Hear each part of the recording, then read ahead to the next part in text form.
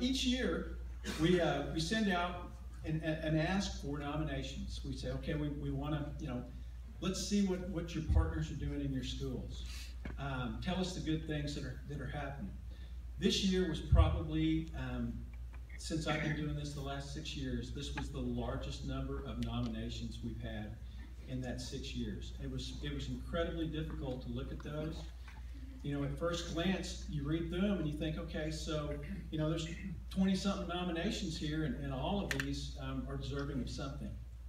And so it really is difficult to boil that down to look at those partnerships that really exemplify what Partners in Education is all about.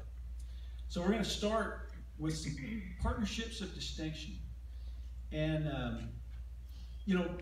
these partnerships are any other year, any other time, would be a recipient of a Partner of the Year award. It's just, there's so many awesome things going on.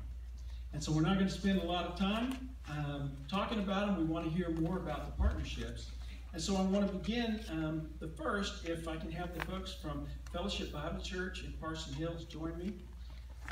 We're going to talk a little bit about that partnership. There we are, it's coming. So when I reached out to Heather, I said, tell me about this partnership. And I think she's going to be one of the first to tell you that this partnership's been ongoing and long going in her building, but it's been very transformational.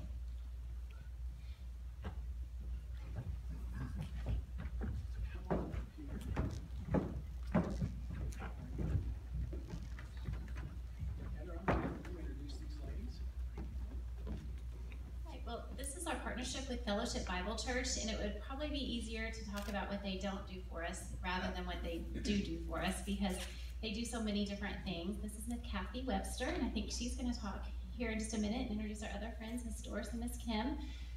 But they already had a partnership with Parson Hills when I started 3 years ago.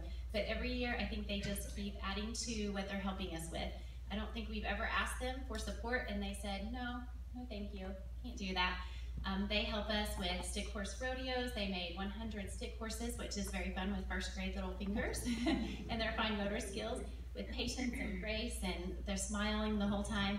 They help us with our back to school hot dog suppers and serving our children. They not only serve our students, though, they also do a lot of work serving our staff. They'll bring in meals or just positive notes of encouragement. When we send home over 1,200 bags with our students of food for Christmas break, which is very important to our heart. That's the longest stint that our students have without food from school to support them.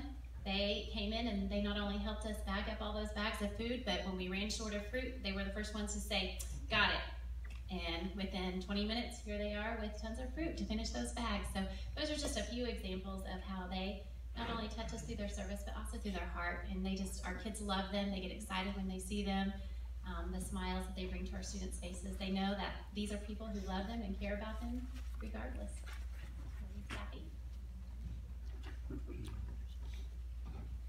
Well, we thank you so much for this recognition, but truly, our church is honored by giving us this opportunity to reach out to the community and to be a part of the lives of many of these children that attend Parson Hills, and not only who are attending, but who have attended in the past. We're so blessed to be able to serve these kids, just to help them to know the kind of person that God wants them to be, and then to be loving and to show kindness and respect for each other and for their teachers. And we understand that many of these children come from very difficult circumstances, and to help them understand that there is hope for them. But you know, as we have served Parson Hills through the Bible Club and through the barbecues and the things that Heather has mentioned, the teacher luncheons and putting those horses together, well, that was really special and for that rodeo. But we've been able to witness the deep personal commitment of the teachers and the staff for these children. And this goes beyond education.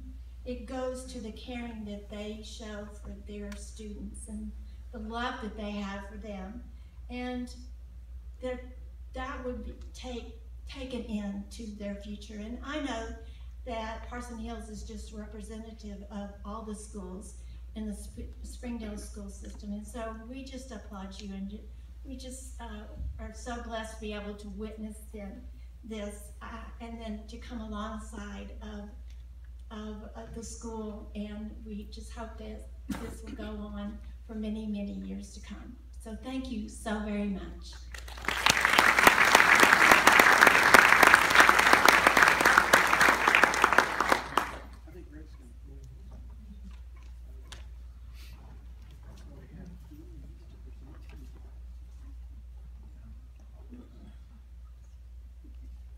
Maybe we'll cheer for a second.